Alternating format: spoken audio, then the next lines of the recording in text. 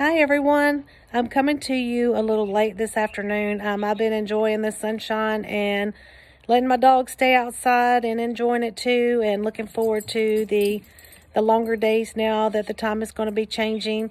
I'm coming to you today to talk to you about disabilities and people with disabilities. Everyone knows that I'm very passionate about it because now I am one of those persons with a disability. Even though we look different on the outside, don't mean that we're any different than we were before, or that we're different anyway. So many people look at people and tend to stare at those of us who are different, and don't realize that we notice how they stare and how they look. And even though you try not to acknowledge that they're looking at you, it's kind of different. Excuse the noise in the background. That is Paisley. Paisley is my little Chewini, and she thinks she's a big dog. And Stormy jumps on her, and she tries to beat him up. But sometimes people make it so obvious that it makes it so uncomfortable.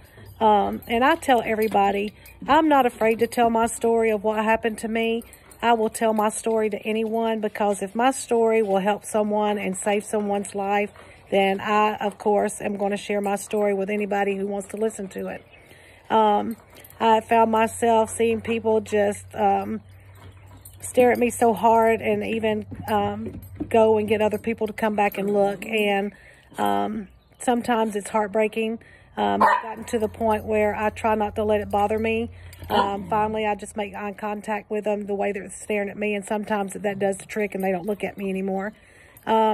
But we as individuals, adults, children, teenagers, everyone, really need to do better. We are all made uniquely by God, and we are here on this earth to live together, and we are supposed to love one another. Sometimes I get made fun of. I know I'm not the only one. I know that whatever I'm speaking about, I know a lot of people can agree. I know people who have children with special needs, where people stare and make it very uncomfortable for us to be in certain situations. When this first happened to me, I was so uncomfortable about going out, because people would stare and it would break my heart. And I knew once this happened that I would have to learn how to live with this, and I have. But for some of us can't. For children, teenagers, it's very hard. Even as adults, it's hard. To make fun of people who are different because we were born with something different, or we've lost limbs due to tragic accidents, or we've been burned and it's scarred us for life, or whatever it may be. As I said before, we are all children of God, and when it comes down to it, we were all put on this earth for a reason. And people really need to do better.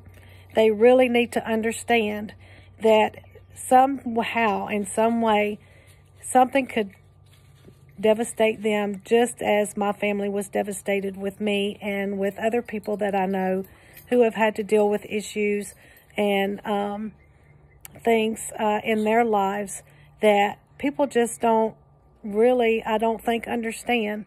Even though, you're healthy, doesn't mean something can't happen to you.